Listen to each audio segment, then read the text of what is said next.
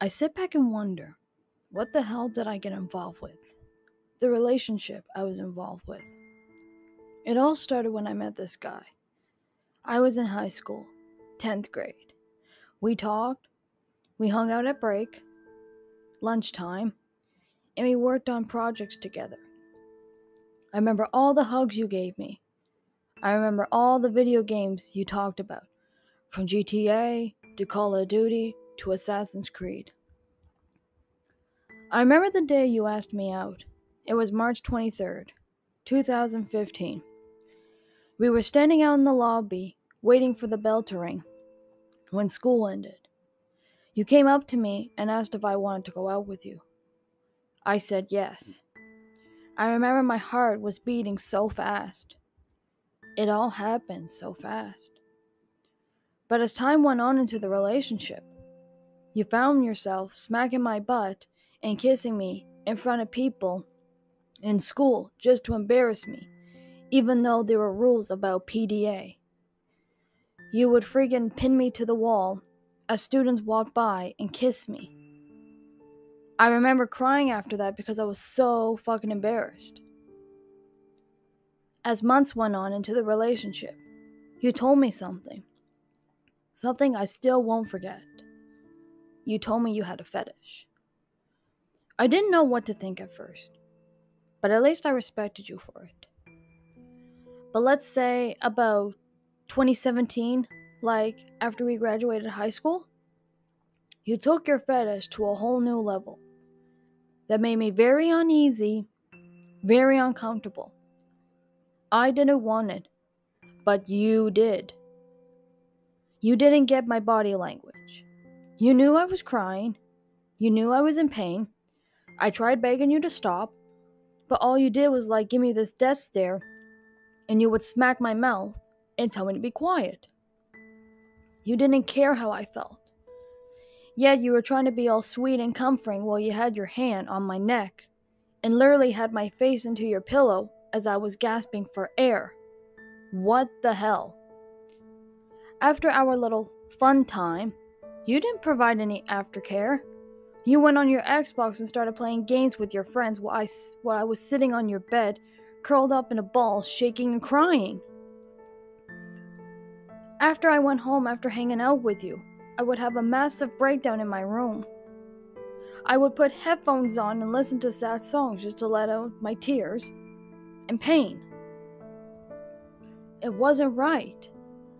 That's not how you treat a woman. About years later, say 2020, when I first started working, from the town hall to my coffee shop job, now to my current office job, you expected but nothing but taking money from me.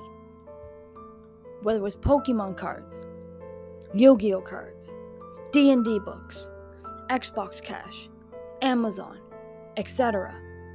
You just expected a lot, and you didn't care about my feelings or my money.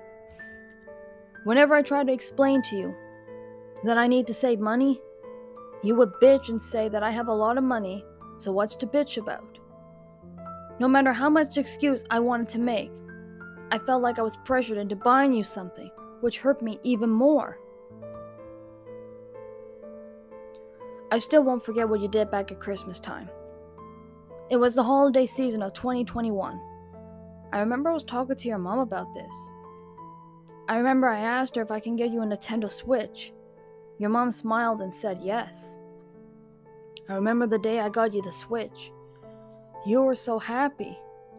I was happy too. But what really broke my heart was that you didn't give me anything. Not a single gift.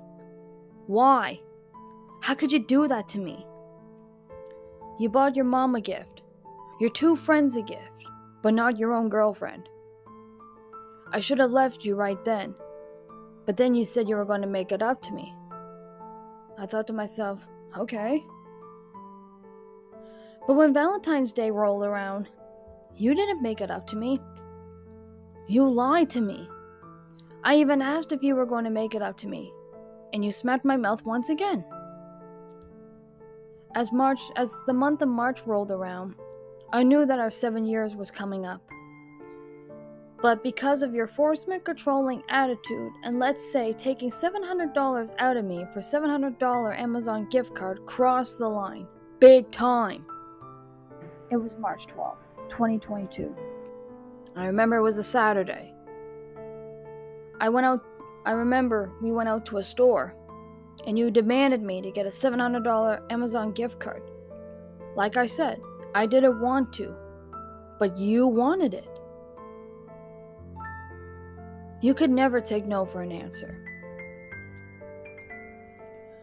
After we left the store, you took me to a fast food restaurant. I remember sitting in the restaurant in tears because I was hurting.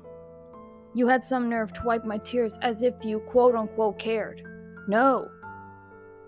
After all that you did, no. I even told my best friend what happened. She was just as shocked as I was. After that, we went back to your house. That was when I stood my guard and yelled at you.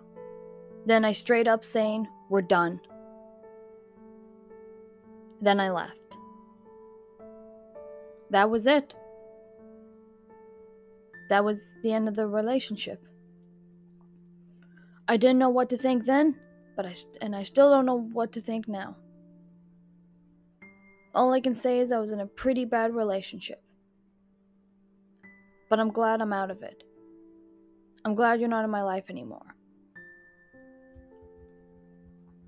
To those out there that are listening to this, I really hope you don't end up in the same experience as I did. I didn't deserve any of that. I didn't deserve to be taken advantage of. I didn't deserve to be treated like a fetish. I deserved real love. I deserved respect.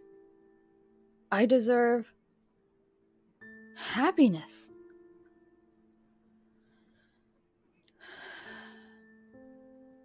To close this off, I'm leaving you all with a quote. Being alone may scare you, but staying in a bad relationship will damage you.